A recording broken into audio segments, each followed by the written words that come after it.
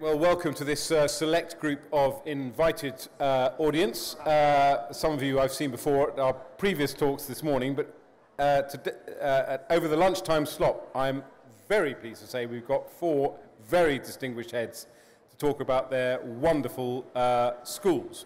And it's a chance for us to explore what it is about boarding that could be attractive for our children.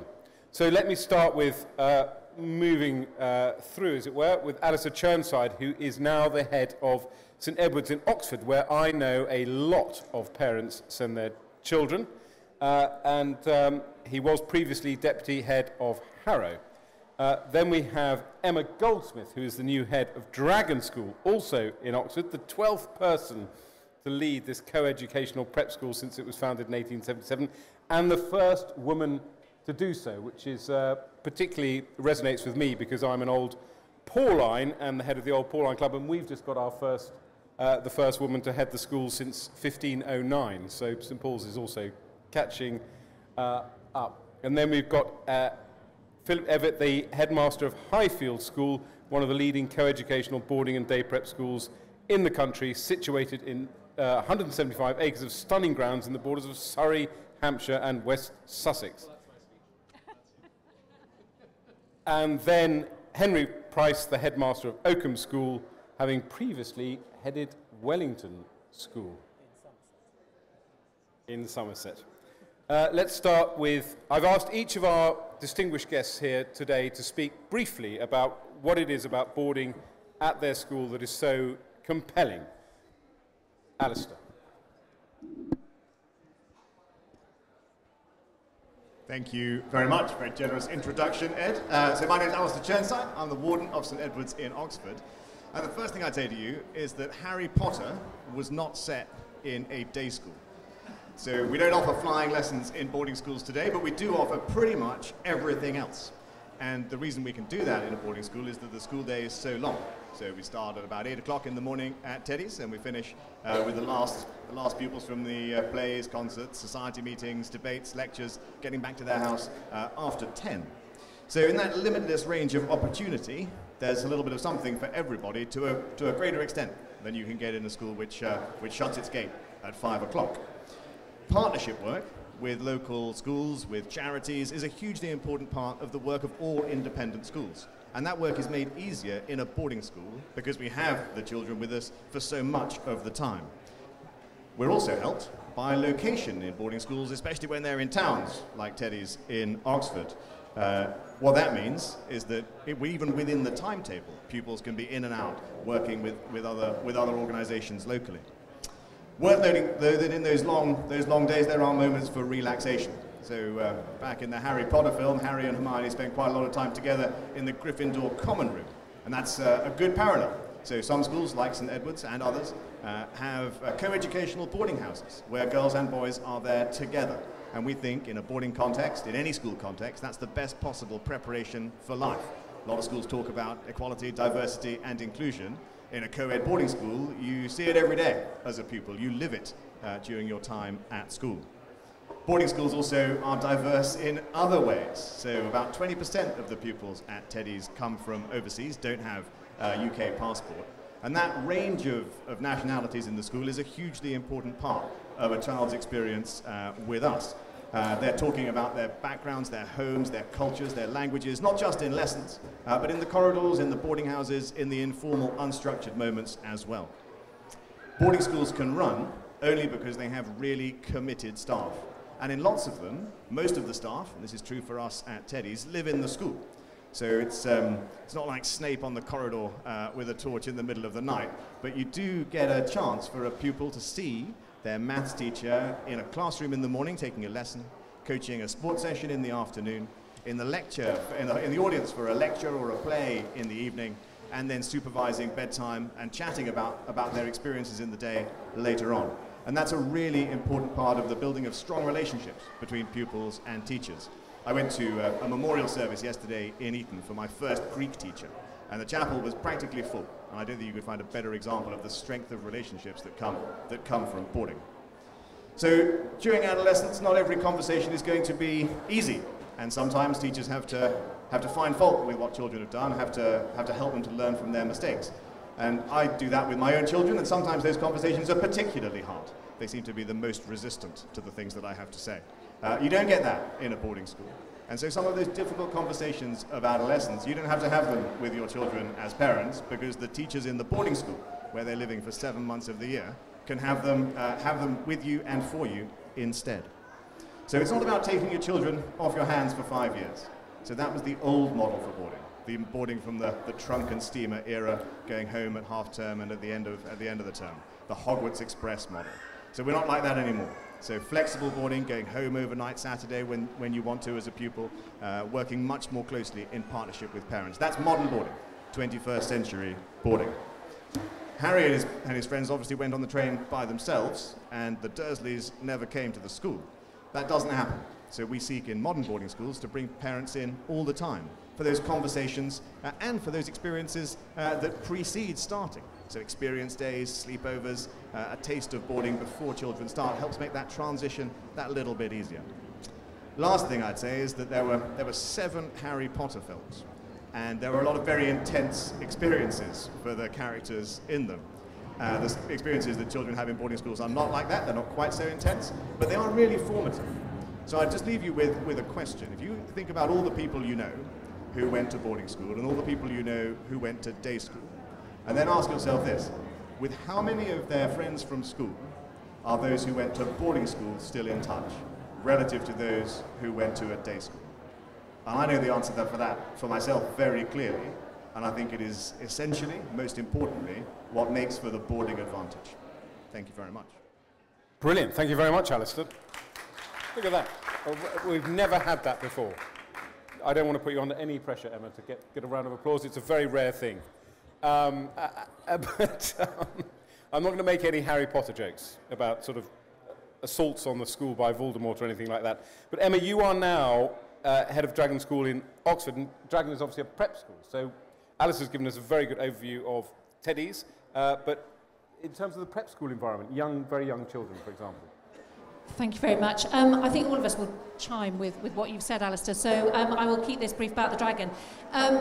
The great thing is that we've actually got Alastair's children, and we're going to be having those difficult conversations with them, which I will look forward to. Thank you very much for that round of applause. Firstly, they're the most difficult in the school, aren't they? I will go no further. I think, just to preempt what I'm going to say, I think the first thing is, what do I know about boarding? I didn't board. Unlike Alastair, who talks about those friendships, although I didn't experience them, I have certainly seen them in my children. I'm a parent of a boarder, and in fact, before I came here, I met up with my daughter and 3 girls who were all in a boarding house together and talked about those friendships, all now living in London together. But to talk about young people boarding, we have children boarding from a younger age than obviously Alastair's at St Edward's. And I have to say, in one positive thing about COVID, we could not have had a better advert for boarding.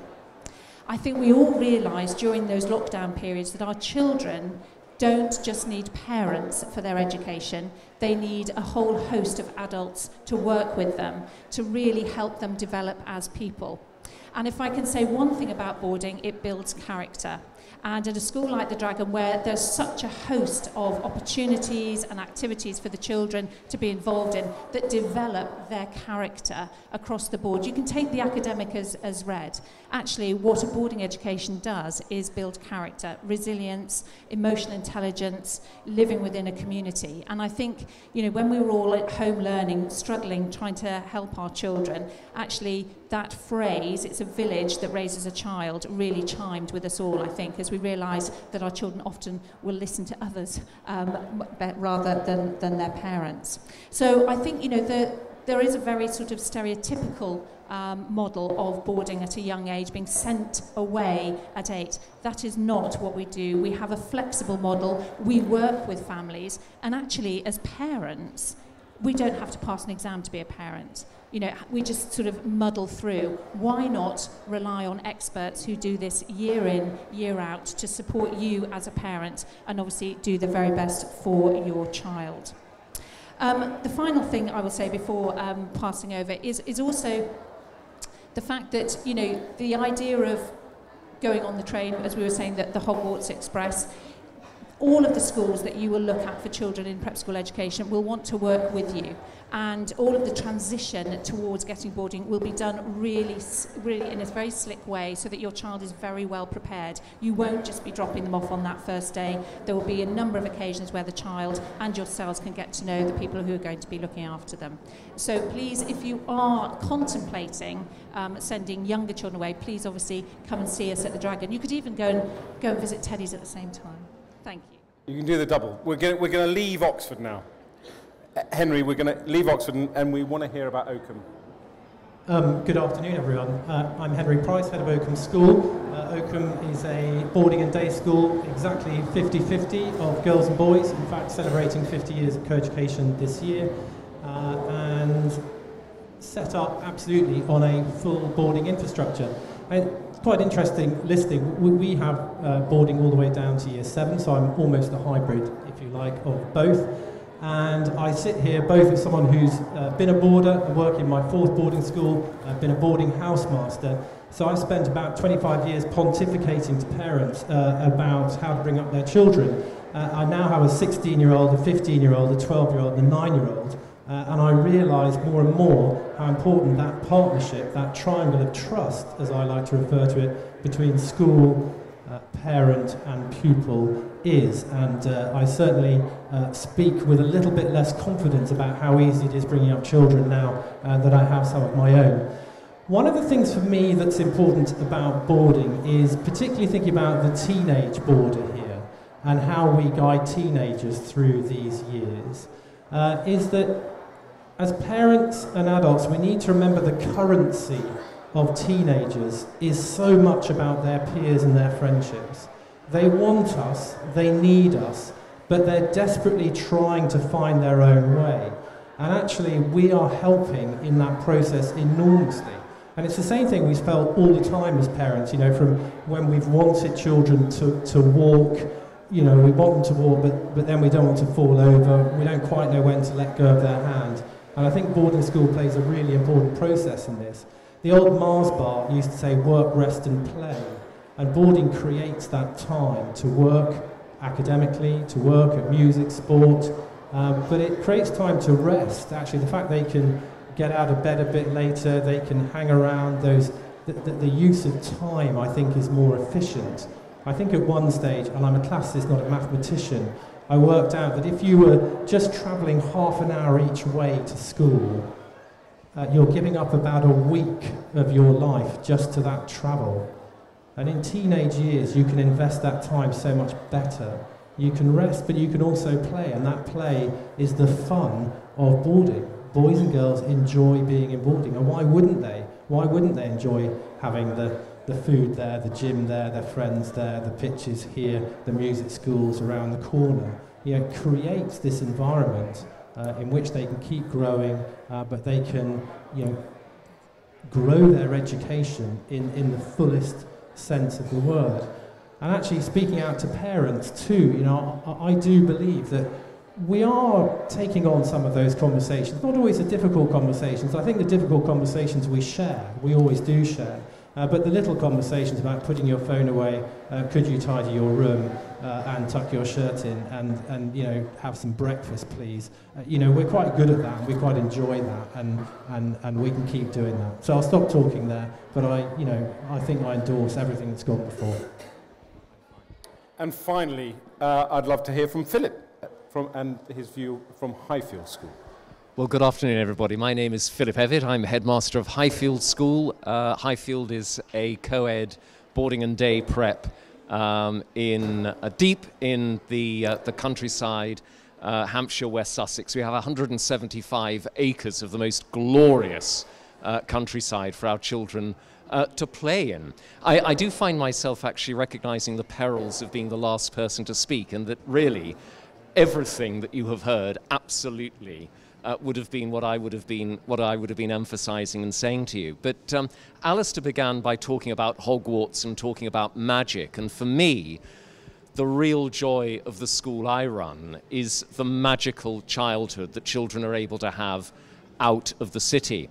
And here I speak not only as a head, but I also speak as a father and somebody who had experience of working in a big London day school before making that move out to a boarding school.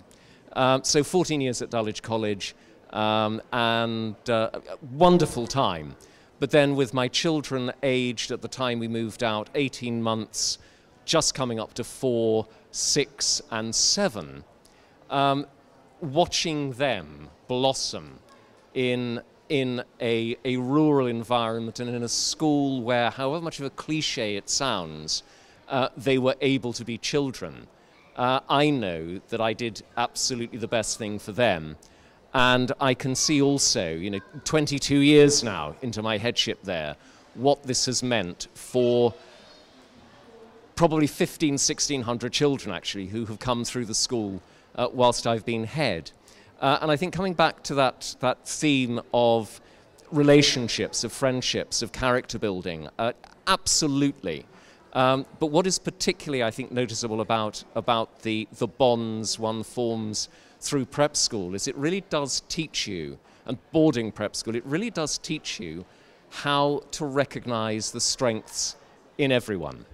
Even if you don't find yourself necessarily at ease with all, even if you don't find, dare I say, that you actually like everyone, there is actually that opportunity to recognize that everybody has strengths, everybody has a point of view, and learning through that boarding environment how to rub along, how to respect, I think is a hugely significant part of the real benefit of boarding, along, I think, with all the magic and with all those other strengths and qualities that one can achieve that we've heard so eloquently expressed by the other three speakers, my colleagues here. And I think that's probably all I need to say at this stage, for fear that I'll simply repeat what you've already heard. So thank you.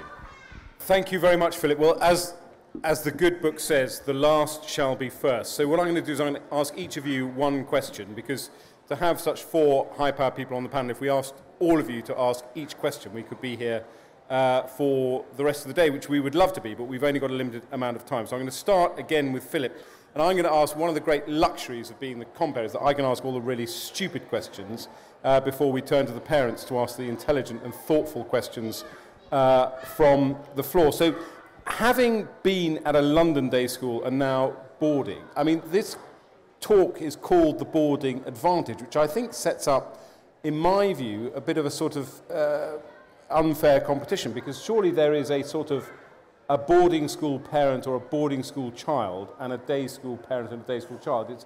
It's horses for courses. Some people it suits and some people it doesn't. It doesn't necessarily mean one is better or worse. What do you think? Okay, well, first of all, absolutely right. Boarding does not suit everyone. And how do you work that out as a parent? Well, I think as a parent, why would you decide? I think we see a lot of ex-London parents at Highfield. And I think the thing that they want for their children, it goes so much beyond just having lots of green grass and lots of trees to climb. I think it's actually about a culture and about a feeling. And perhaps more than anything, more time, and less pressure. And I think, having been at a London day school for a number of years and knowing that pressure, that anxiety of, is my child, are they going to succeed? Am I doing everything I can for them? How much tutoring should they have? And it becomes a sort of a feeding frenzy through the conversations I think parents are having with other parents. We all want to do the best for our children, but there is the danger that we simply over-egg the pudding.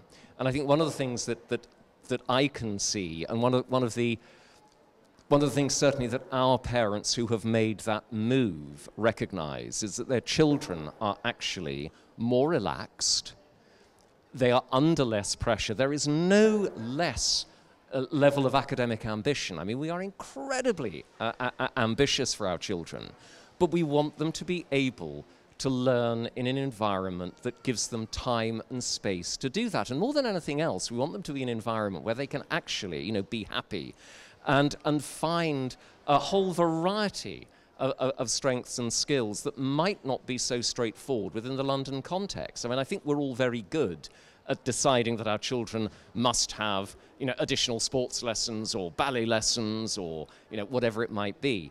But actually, I think what the boarding environment does is there is such a range and choice of extracurricular activities. The children can make the judgments themselves. And the great thing about being in a boarding school is you're not having to drive them to all these different places.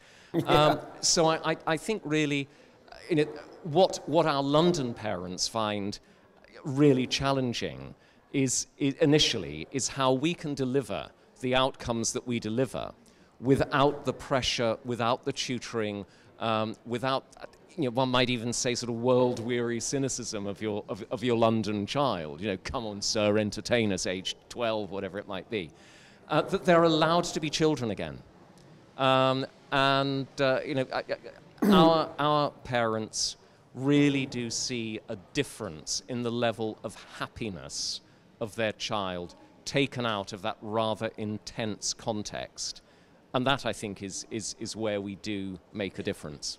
Thanks for that. Obviously, as a London day school parent whose children disappear to play video games the minute they come home from school, that resonates with me. So maybe I'll think. In fact, it helps me segue into my question to Henry, which is, in my experience, also, it's not just it's not just one entry point. I had a niece who left a London day school to go boarding, and it was her decision at the age of about 14, I think. Do you find, as the consummate boarder yourself, as you described yourself, plus running a hybrid school, actually children come at different ages at a time that suits them, and indeed sometimes it's the child making the decision? I think the child being heavily influential in the decision is important. Feeling comfortable and ready to do something, I think is absolutely right. I think we are seeing a bit more fluidity between that natural year 8 into year 9 stepping stone of boarding. I was seeing a lot more interest in year 10, and I think there's just something around, I know it myself, there's something around someone who's 14 going on 15 as opposed to someone 13 going on 14, that there is a big shift in maturity there. I think sixth form boarding has always been popular and will remain popular. I think pupils at that stage are often, they're ready for a change, they're trying to exert their independence, even within school, sometimes moving schools. There's a bit of a reboot there academically in terms of the activities and things they take on. But all of this, again, ultimately boils down to friendships and relationships and being part of a community, and the pace at which pupils want to grow up. And we all want to invest in our children, but we also have to know how much of us they want at different times. And culturally, it doesn't matter where we are, in which era, children have always wanted another touch point in helping them grow up. They've always wanted that. That doesn't mean they're pushing their parents away, but they're looking for other voices. And I believe, and I'll stop here, one of the great things about boarding schools, whether they're full boarding or boarding schools with day, Oakham, for example, is set up on a boarding infrastructure. My staff, my ethos is set around 24-hour, wrap around, let's bring up teenagers. And that matters because we're there to understand and support teenagers, as well as teach maths and play netball and everything else. So we are seeing different entrance points, but I think that's a mixture of parent and pupil, but pupils must be part of that. And I always say, if you feel comfortable with the school, it will work out, because you'll ride out any bumps along the way. Brilliant. And Emma, can I ask you, talking about feeling comfortable, I was very struck by Alice's phrase, trunk and steamer.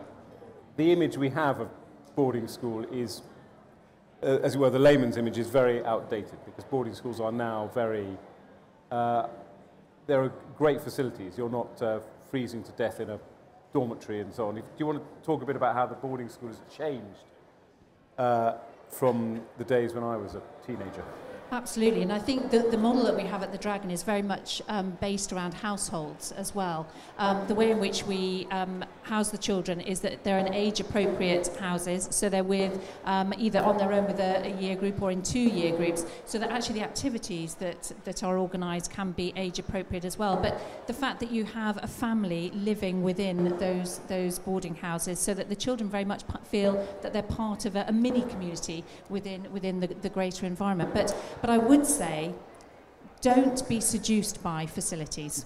It's very easy to go around a school and go, oh my goodness, this is amazing. Look at all these facilities. And there has to be said, there is a little bit of an arms race in our schools to all have the most fantastic facilities. But it's actually, the questions you should be asking as parents is, how often is my child going to use these facilities? What happens in the facilities that you will see? Because that is critically important. I think rather than facilities, it's the people that you meet, that you have got to trust are going to look after your children, and that you are going to be able to communicate effectively with, because every good school will encourage you to be open and honest with them in order that we can look after your children in the best possible way. Brilliant. Alastair, I just want to ask you, I was also very struck by you talking about the friendships you can make at boarding school. One of the things that interests me is the mix of pupils at boarding school. I presume that there's quite a heavy international contingent, because our boarding schools are very, very attractive to the international community. And also I presume that there are also bursaries available at most boarding schools, so that the social mix is slightly better than it might have been, say, 20 or 30 years ago. So if you want to comment on the demographics, as it were, in a typical boarding school. Yeah, absolutely. Those are two really important questions. So I don't know what the national numbers are in boarding schools for UK versus international, but clearly boarding is an international market because you're away from home. The most important thing in a school is that people are people, and we shouldn't worry about where they come from, and we shouldn't worry about what kind of house they go home to at the end of the day in a day school or in the holiday at a boarding school. We should treat them as we find them. And I think boarding schools are great levelers for that. So the structures that we run bring everybody together. There's no differentiation. And once a boarder is in, and obviously even if you're in a model like the one at Teddy's, where there's flexibility at the weekend, from the return on Sunday night to the departure after games or the last commitment on a Saturday afternoon, the children are in school. So there's no kind of separateness to their lives. They're all in it together. And that brings people together in a way which is really powerful. The most important thing in any community is cohesiveness, togetherness, and actually what you need to achieve is that sense of community. And that runs, as Emma says, in the houses. That's a massively important part of boarding culture. But I think you can see that also at a whole school level. So being able to bring the whole school together in one place. That's one variable that parents should consider, that you should consider in thinking about schools for your children. I think something very special about having every last member of a school community, teachers and pupils and other staff, all together. If you can achieve that in one of these shiny new facilities, then that's, I think, a wonderful thing. Not because the buildings are great in themselves, although they are very nice, but because of what you can do with them. So I think that, Ed, would be my answer to your question.